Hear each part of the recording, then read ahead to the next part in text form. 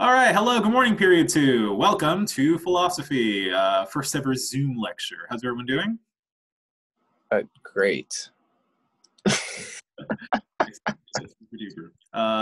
It's Tiffany. There's the raise hand function button. No, I'm not raising my hand. Oh, sorry, Tiffany B. Tiffany, bruh. I know, yeah. It'll be harder. Yes, I know. It's going to get a little confusing. We'll do our best, I promise. Oh, hey, Cisco. Good morning. Okay, then I'm going to share my screen. Good morning. Good morning. I'm going to share my screen and then we'll get started right away. So again, you might want to take something to take notes. Oh, you might also want to have the reading because we're going to go over one passage. That's why I told you to download the PDF from Schoology if you haven't already. Okay, I'm going to go ahead and share my screen. Can everyone? Oh no! Can everyone see this? Docile bodies. Can everyone see it? Yeah. Okay. Oh yikes! What the heck? Okay. All right. Whew, we're good. What in the world? Okay.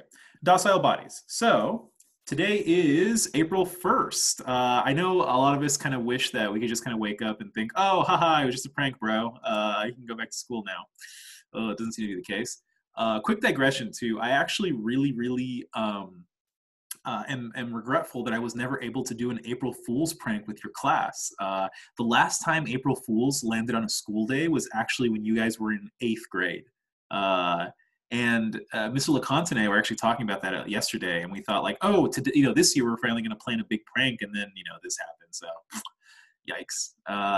Anyway, today's homework is just to read up to page 20, so just 3 little pages of reading, and then do discussion board number 10.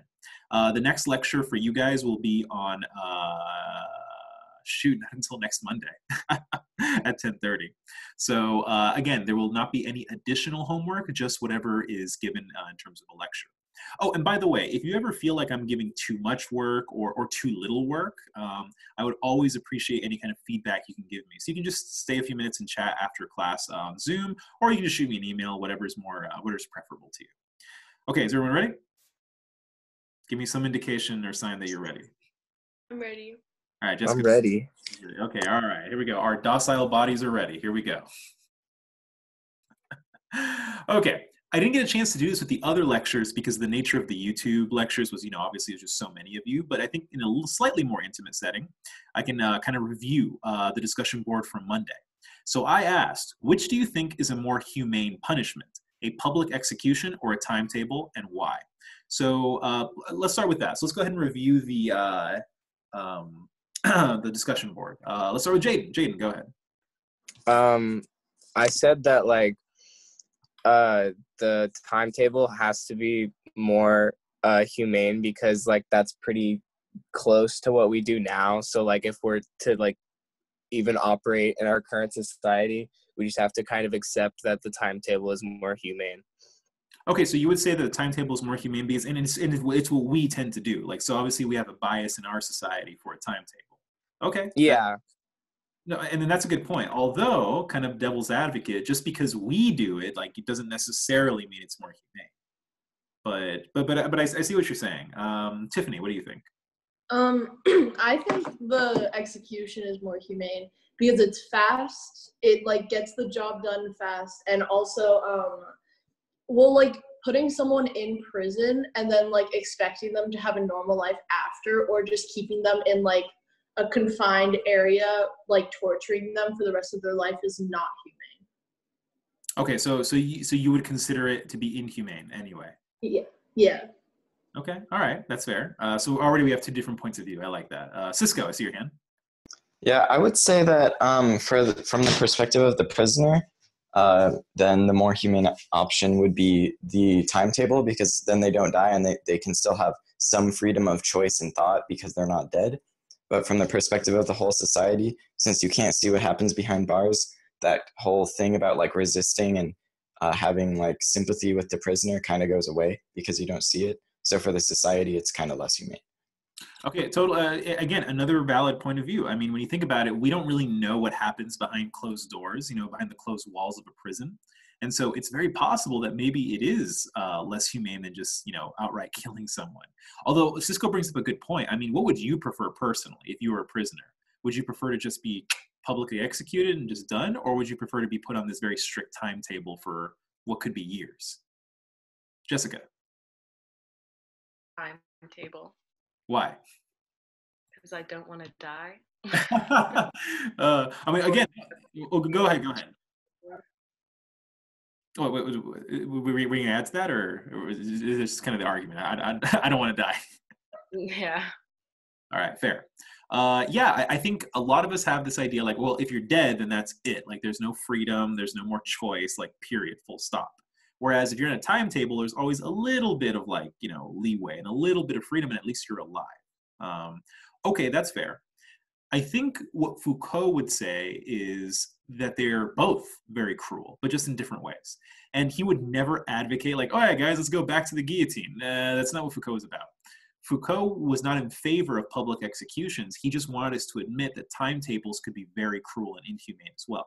So this is kind of a trick question. It's not really one being more humane than the other. Foucault would argue that they're both very inhumane, just in different ways. And again, you're entitled to your own opinions. I just want you to critically think about what Foucault would say about this.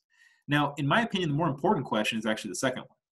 What's the purpose behind a public execution and a timetable? Because I would argue they have the same purpose, ultimately. What's the purpose?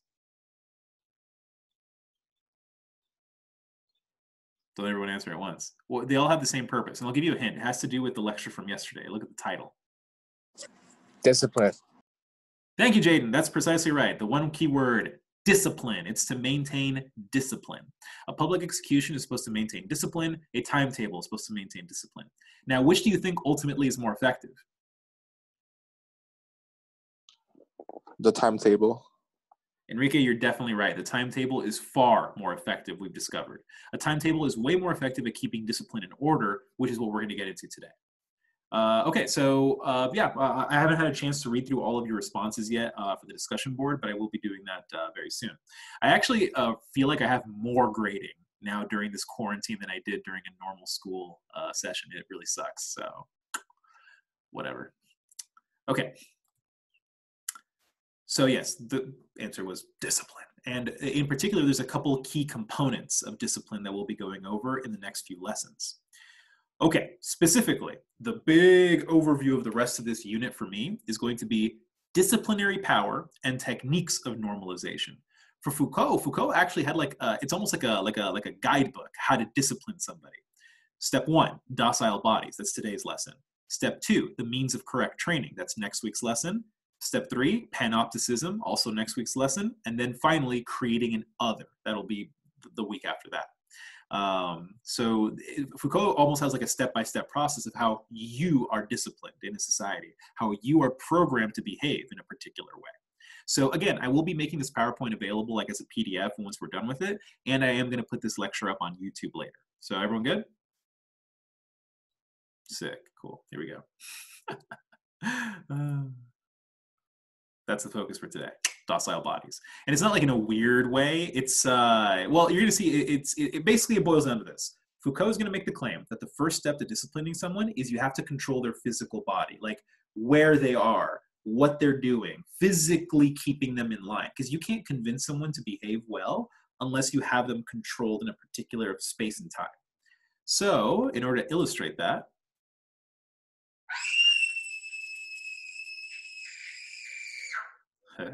we have a little thought experiment today. Did the sound effect work? Did the sound effect work? Oh yeah, it worked. I can't hear you. It worked. Yes. Are you sure? Maybe try it like 3 more times. Let me try like another time. No, yeah, it definitely works. Demonstrate it, Mr. Fuentes. I can't do it. My voice isn't that high. Anyway, okay, I have a scenario for you. Let's talk about it together. Okay. Thought experiment, spoiled brat. Imagine that you are a parent, heaven forbid. Let's assume that you, like most reasonable parents, obviously want your kid to behave and be good. One day, you take your child to the supermarket and they start to throw a terrible tantrum because you refuse to get them the cereal they wanted. They start screaming and throwing food items on the floor. The scene is getting so bad that people are starting to stare. What do you do and why? Answer thoroughly and think about the implications of discipline. Okay, so you have your pretty mundane, temper tantrum. Let's say it's a young child. You're the parent. what do you do to discipline your child, essentially? Think about how this relates back to Foucault. So how do you get your kid to stop throwing this horrible tantrum? I'll give you a second. I'll give you a second to think about it. And obviously, I think your answer is going to be painted by the way that you were raised. But let's hear it. Go ahead and Tiffany Warner. Go ahead. Okay. Well, you can like punish them, obviously. Like there's a certain like when you're younger, you get to learn what is like right and what is wrong basically through conditioning. So like if you're like given a reward for like doing something, then like congrats, you're doing the right thing. But if you're punished, then you start to learn that like, okay, I shouldn't do this. Okay, so punishing. Although we'll get into the specifics of what kind of punishment in a bit. Julia, go ahead. I would say that like first like talk to them, and then if they keep doing it, like remove them from the situation. So the first step would be talk to them, try to reason with them, and then if they still don't behave, then physically remove them from the situation. Yeah. Okay, all right, good steps, good steps. Eric, go ahead.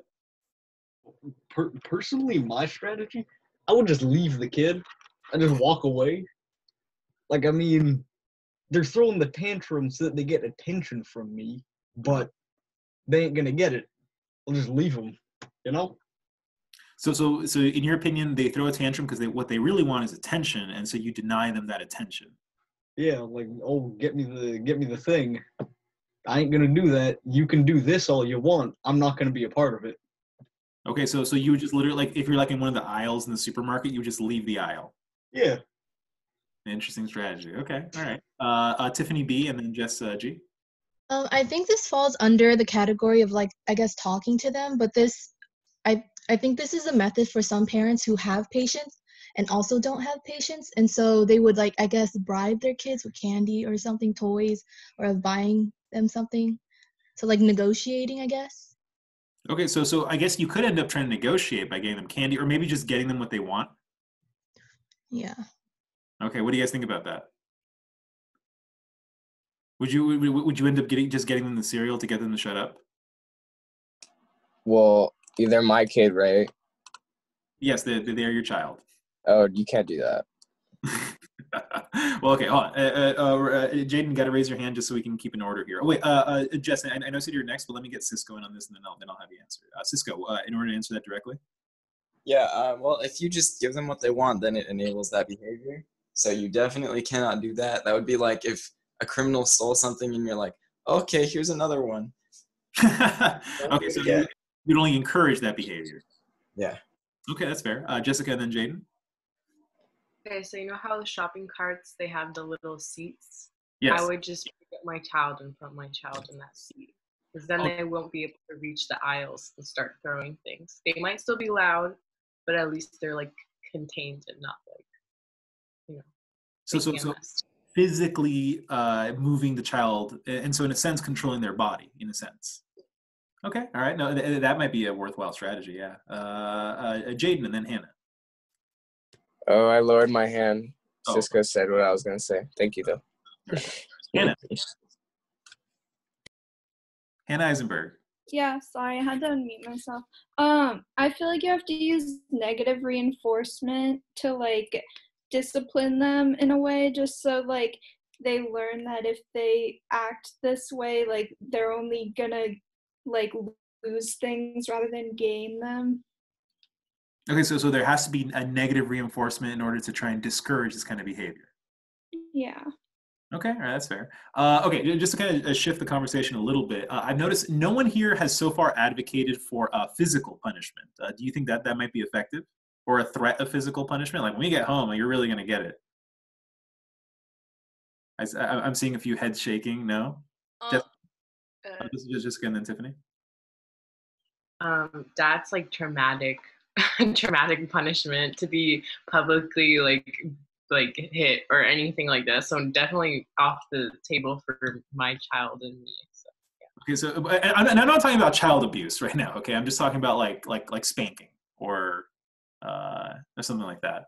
But you would say like no, definitely not, off the table for you. Okay, all right, that's fair. Oh, hey, Sophia. Good morning. Okay, Tiffany, go ahead. No, just like no. I'm sorry, but like there's like a time and a place for like using like stuff physically. But, like if your child's throwing a temper tantrum, you're just gonna like make them just, like what the fuck? Why are you hitting me? Like I'm just trying to get what I want, and you're being kind of a bummer right now. Like it's gonna make your child like resent you. I feel like if you like actually act physically on them. Okay, so you would say physical punishment? No, no. Okay, all right. Enrique and then Jaden. Um, I, I think at the moment it would be effective because if the child gets hit or something, then they just shut up and just listen to the parent. But I think over time they become like desensitized to it and like lose that discipline. So like in the long run, it wouldn't be effective. Okay, so in the short run, you can kind of threaten them and scare them to do what you want, but in the long run, it might not, because they don't understand why what they're doing is bad. Yeah. Okay, no, that's fair. And maybe, you know, I've often heard this is if you train a child not to do something just through punishment, especially physical punishment, then all they learn is just to avoid punishment, not what they did was bad. If that makes sense. Jaden, go ahead. Yeah, I was just like, because we're kind of on the topic of like negative reinforcement as a whole, and I feel like with temper tantrums, it's easier to use negative reinforcement, but I feel like in general, positive reinforcement, I mean, I don't know, I'm not a parent, but I feel like it tends to work a lot of, and you can even be worse to a child through verbal abuse than the physical abuse. I mean, that's the nth degree, but even with that, like, but if you are able to like calm a situation using positive reinforcement, like teaching the kid that they're worth something and that like an action is better than another action rather than just to avoid the punishment, I think is actually more effective. Okay, and again, and explaining it to them. Yeah, exactly. That's fair. You know, no one has yet, and I'm kind of surprised, but no one here has said a very common strategy. Who here thinks a good strategy might be to shame the child? Like to like, wow, look at all these people looking at you. Like, wow, people, you know, good kids don't behave this way. You know, good boys, good girls don't behave this way. Nobody's mentioned that yet, but do you think shame could be an effective strategy of discipline? Julia, I see like, Julia, go ahead. I would say like definitely not, because I feel like that's really traumatic and that could just lead to like a bad relationship between you two. Between the parent and child. Yeah. Oh, okay. All right. Well, but I mean, when you think about, I mean, you don't have to answer this, but I want you to reflect back on the way that you guys were raised. What kind of techniques did your parents use to discipline you? Did they just, you know, because my mom, you know, she would get the chancla if I like, you know, behaved badly. But they don't speak Spanish. That's like the sandal. And so, but then some of you, maybe your parents shamed you. Maybe some of you just kind of your parents let you do what you want. Maybe that explains a lot. And so I just want you to, you know, consider that. Oh, Victoria, you have a hand? Yeah, so like I have a little sister, and like my parents have tried like doing that, like telling her that like there are people watching her and stuff, and it doesn't work. Like if like a toddler or someone is set on something, they like don't care. I don't know. That's from like my experiences with my sister. So Interesting. Okay. All right. So the purpose of, and by the way, this thought experiment is actually today's discussion board. So I would like you to answer this, you know, pretty thoroughly and try to apply Foucault to this. But essentially what Foucault is going to say, and though that order that we're going to go in, docile bodies, the means of correct training, panopticism, and the other, he says is actually the most efficient way to discipline someone, and that would include disciplining a child. So the very first thing you have to do is control their body. So you have to get them to, like, for instance, stop trashing the aisle in the supermarket, or you have to like basically get them to do what you have to get them to go where you want them to go. So for instance, when Eric was talking about like, you know, just leaving the aisle, 99% of kids will then freak out and go look for their parent. And so in a sense, you do kind of force them to then do what you want. You control the physical movement of their body. So it's just an interesting question. It's a very interesting thought experiment. I just kind of wanted to present it to you guys to, you know, to get you to start thinking about it. Okay, so again, we'll return to it later, and we'll actually debrief it next Monday when we meet again. But it's an interesting thought experiment. Okay. And again, if you haven't had a chance to participate yet, don't worry, there's plenty of opportunities in this presentation. Okay, so again, let's start with this. So we're talking about discipline, and that question with your child is just a way to get you to start thinking about discipline and the nature of discipline. So today's lesson is going to be focusing on the first part, a docile body, or how to create a docile body. Oh, personal question, but just I'm so curious. How many of you would one day like to be parents? Oh, a handful of you. Okay, a few of you. Okay. Anyone here like absolutely not? Like, nope, no way.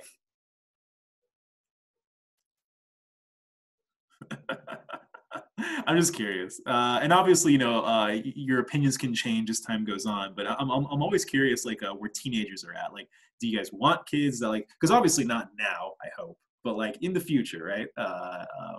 Is that something that you'd be willing to do? I don't know, just me being nosy, I guess. Okay.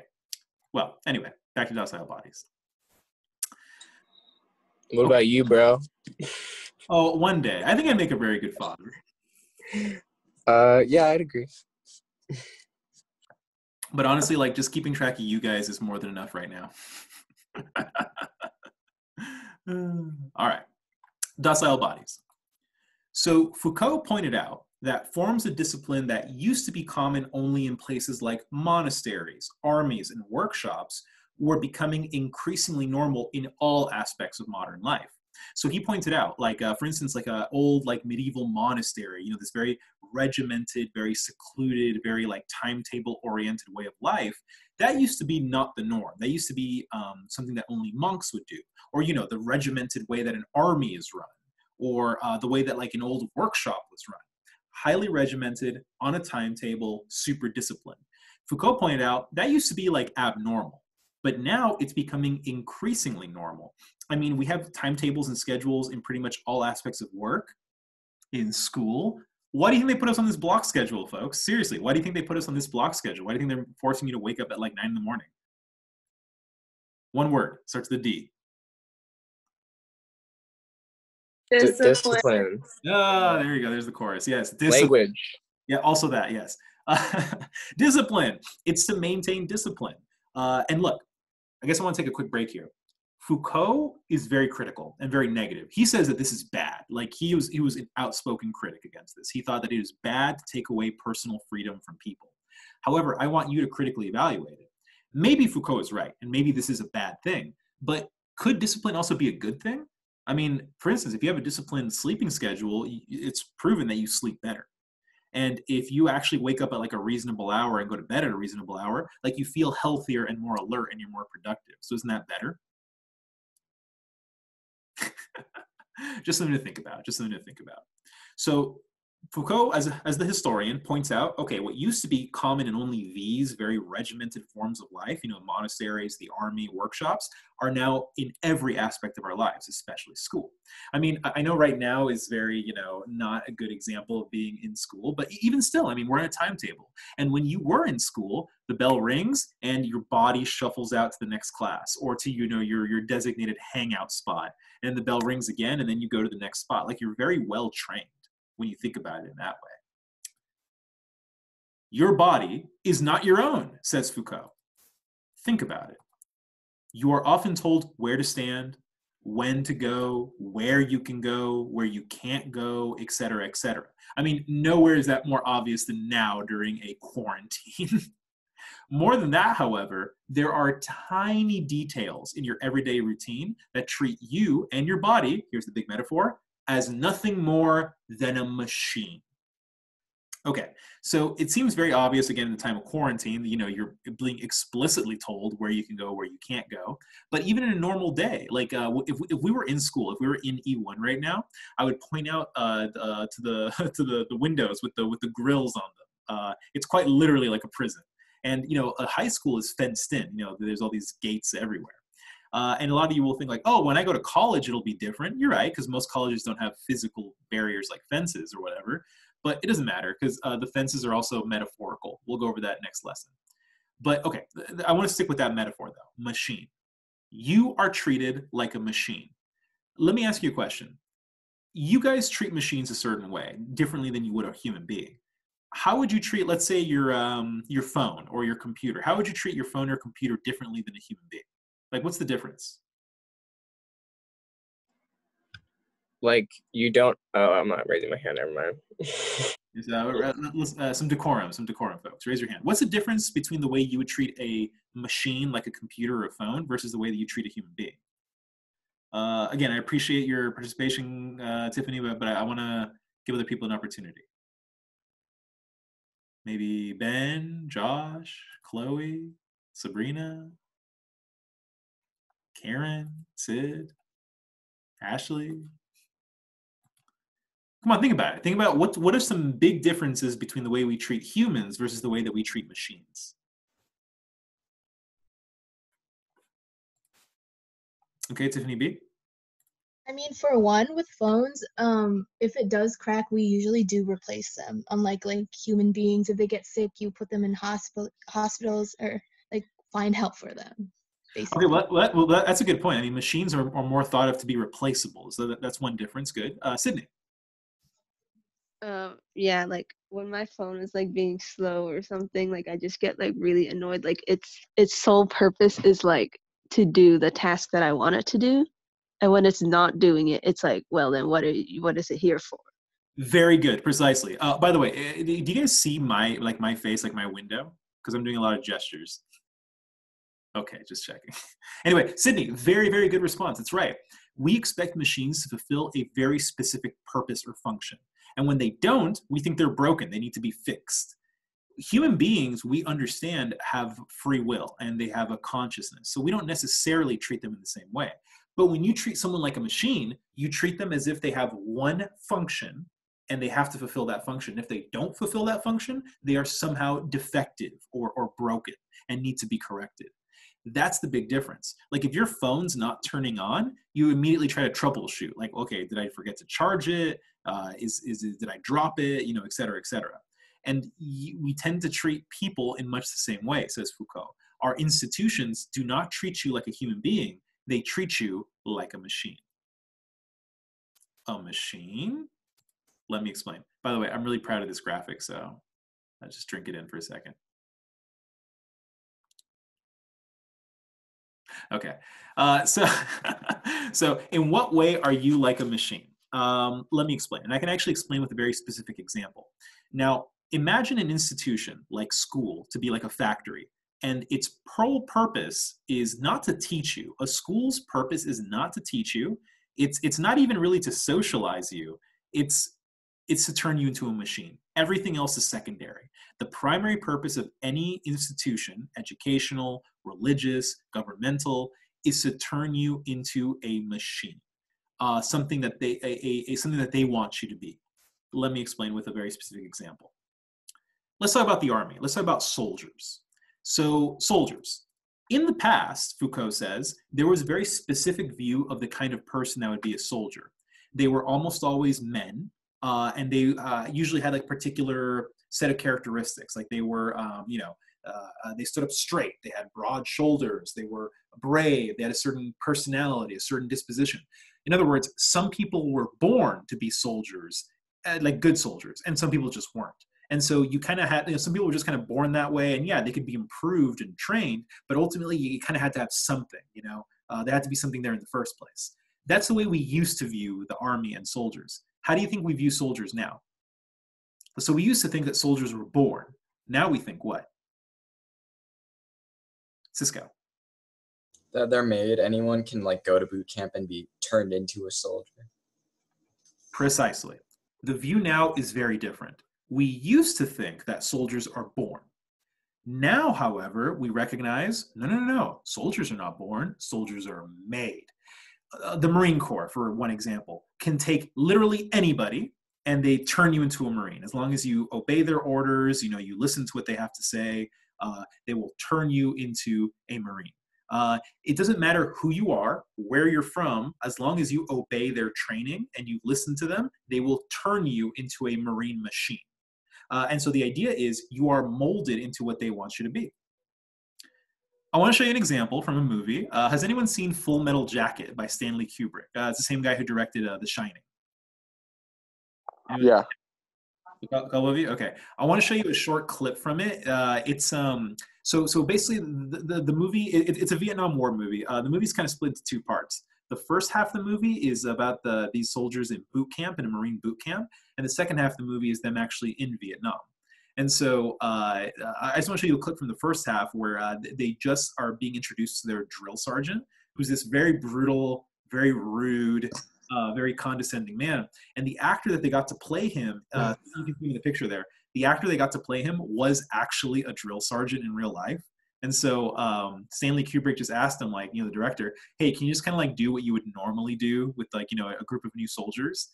And he did. So I'm going to stop this for a second. I'm going to go ahead and post a link to the video because I realized I probably could play it through Zoom, but because I plan on posting this onto YouTube and they're really weird about copyright, yeah, I'm just going to post the link and I'll give you 5 minutes to watch it. Warning, there is a lot of profanity, like a lot of cursing. If you've seen this film, there's a lot of cursing, but it does a good job of demonstrating what I want to demonstrate. So yeah, I'm just warning. There's no violence, like it's not gory or anything. It's just there's a lot of cursing. Okay, so you guys ready? Okay, so here's the link. Send it, private pile. Oh shit. Goodness. All right, so go ahead and click the link, watch it on YouTube, and we'll rendezvous in 5 minutos. Sound good?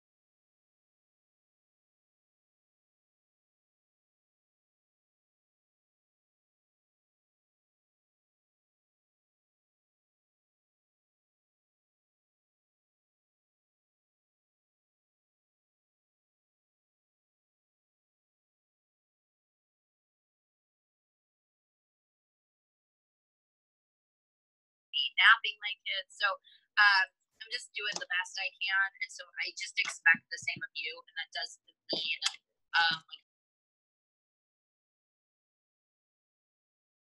okay. So Sorry, I'm on here, I want you to with Dr. Miss Edmond. What I'd like to do today, I'm going to show you some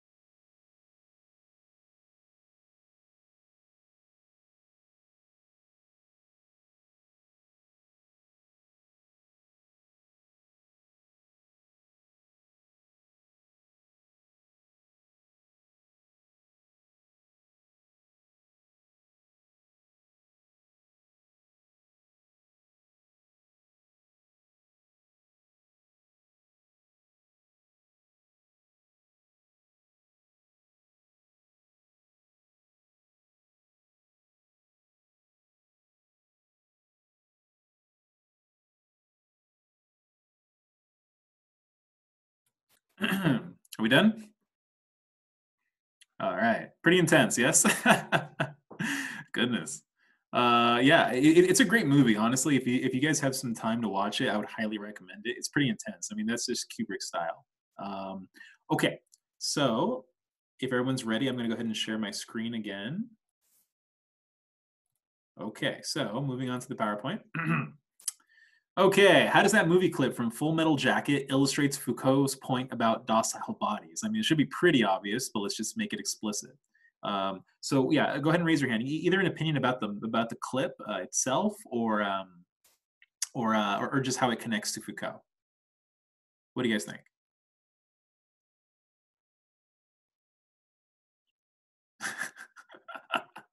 Oh, it's so awkward. Oh my God, someone say something, please. How does this movie clip illustrate Foucault's point about docile bodies? Jaden, go for it. Oh, so basically, like, they don't have any, like, what's the word? Like, control over any aspect of their lives. Like, it's basically in the hands of the drill sergeant, and like they're acting on his time, on his definition of what they should do. Like, Joker tries to like step outside of his rules, and he's immediately punished for it. And so it's like there's a whole system set up by them, and they have like no freedom within it.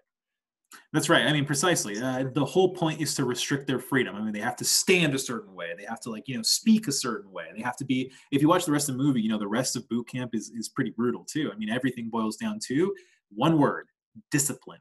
What do you guys think? I mean, the dialogue is pretty infamous, and I think, as far as I understand, there actually wasn't a script. That guy just literally just started mouthing off things that he would normally say to fresh recruits. Yeah. It gets worse. Yeah, it gets way worse and even more abusive. And in particular, when he starts to see someone as like defective, it gets pretty bad.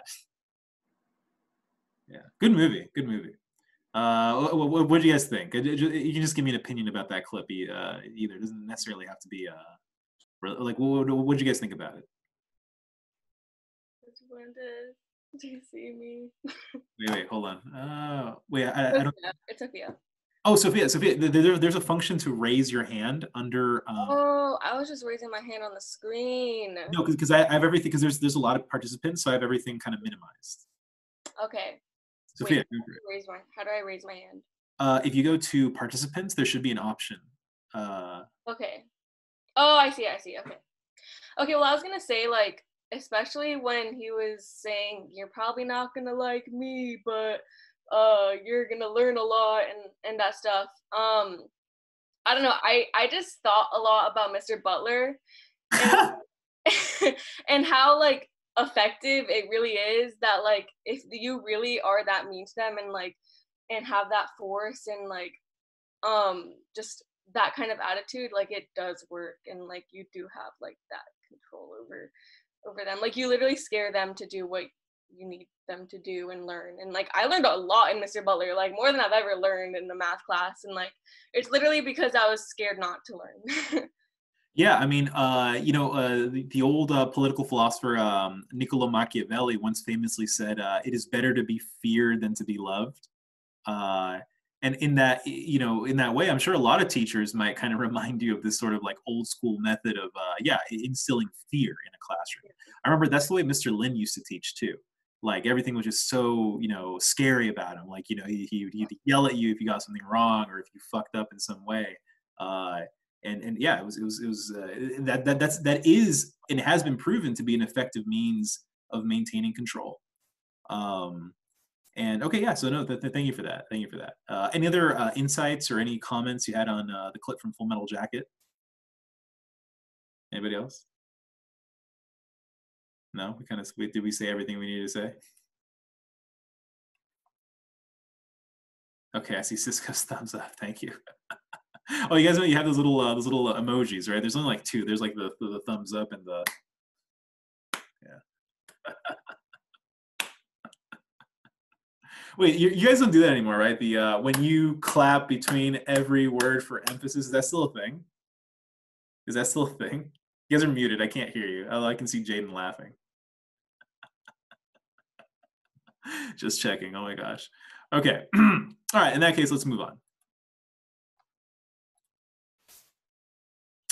Okay, I want to read one little thing with you guys. If you guys could turn to page 19. We're actually almost done for today. Just a couple more slides I want to go over. But if you guys could turn to page 19 in the reading. If you haven't already done so, I would really recommend downloading the PDF from Schoology, just so you have it on your computer more permanently. But I'd just like to read one little passage at the bottom of page 19. Are you guys with me? You guys got it? Okay, well, I can't hear or see several of you. Okay, Sydney, thumbs up, thank you. Yes, everybody else? Okay, Tiffany, good. Jessica, good. Jaden, good. Tiffany, good. Yes, everyone else? Hannah's good, all right, cool. Okay, so at the bottom of page 19, I'll go ahead and narrate. So we're going from the example of armies to the example of schools. Modern armies like to recruit individuals when they are young, when they are most impressionable, and then build their skills over time. I mean, that's not a secret. But school is probably the area where age grouping has had the widest influence in society. Put yourself into the school that Foucault describes in the following passage. So this is Foucault now.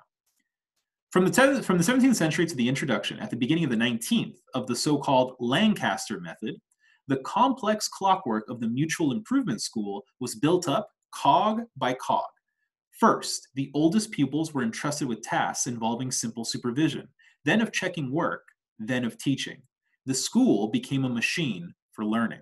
Okay, and when you think about it, this method is still employed in school. Many of you are TAs. Who here is a TA for either an office or a teacher? Okay, yeah, several of you. And so you don't think it's weird that like only seniors and on very rare cases juniors are allowed to be TAs? The older kids are the TAs. And so you help teachers organize papers, grade papers.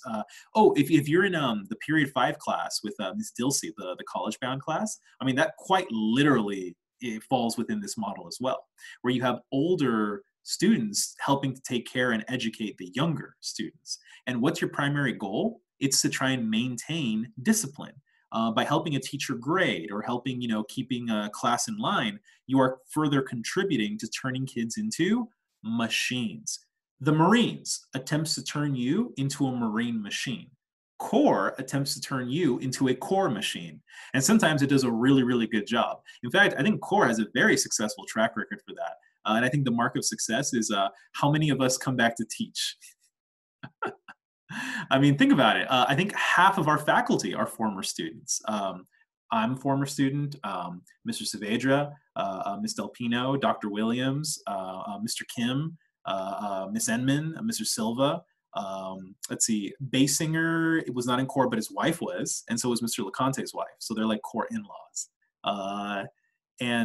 Let's see, I feel like I'm missing somebody. Whatever, it'll come back to me. But I think like half of us, like fully half of us are former students. And so the idea is that, there's a particular kind of like, thing when it comes to a core kid and like, a particular kind of person. And obviously your core teachers exemplify that most of all. And so it's not a coincidence. I wonder who's going to come back and teach from your class. Ashton. Maybe, actually, maybe. It's going to be Ashton. That boy. Oh, if he can calm down a little bit, maybe it'll be him. Do you think you're calm? When I was, I mean, yeah, I'm pretty calm. Yeah, but I mean, your classroom, I mean, Ashton could bring the energy, don't you think? The PowerPoints, even more crazy. I see Ashton doing dumb things too, don't get me wrong. I'm very happy I still have a job over some of the things. Good times. Anyway, so yeah, but I want you to think about like the purpose of school is to turn you into a machine. Now, continuing on, because there's one more thing I want to go over. I'm not going to read the whole thing. I just want to read the next little part. In a school of 360 children, the master would not be able to give half a minute each. By the new method, each of the 360 pupils, writers, reads, or counts for 2.5 hours. This carefully measured combination of forces requires a precise system of command. All the activity of the disciplined individual must be punctuated and sustained by commands that must trigger off the required behavior. Place the body in a little world of signals, bells, clapping of hands, gestures, a mere glance from the teacher. At the word enter, the students bring in their right hands down the table with a resounding thud, at the same time put one leg onto the bench, et cetera, et cetera. Okay, Foucault is a big critic of like all this big discipline, but I want to go ahead and sort of criticize, go against Foucault for a second. A lot of the reason why institutions like a school act in this way is purely for practical purposes. Guys, I have, so me personally, I have over 200 students this year. I teach the entirety of 12th grade core. I do not have the time of day to devote a huge amount of time to every single one of you equally. So what I have to do is I have to determine like, okay, some of you need more attention than others. Some of you need more help than others. I have to determine that really quickly, and I have to have methods of being able to keep a classroom under control. And so the problem is like, okay, do you guys know what the single biggest aspect is of student achievement? Like the single biggest factor that goes into, this is worldwide too, this isn't just the United States. It's widely been shown the single biggest factor that determines student success is actually not socioeconomic income, it's not ethnicity, it's none of that. The single biggest indicator of success is classroom size. Smaller classroom sizes directly translate to better achievement for students. Why? Well, it's simple, because a teacher can direct much more direct attention to specific students. So if we had a class of like 10, 15 kids, then yeah, obviously we'd have an opportunity to establish a more intimate relationship, a more, closer, like a question answering. It'd be more of like an apprenticeship than like, you being in a class. Jaden? Would you argue that like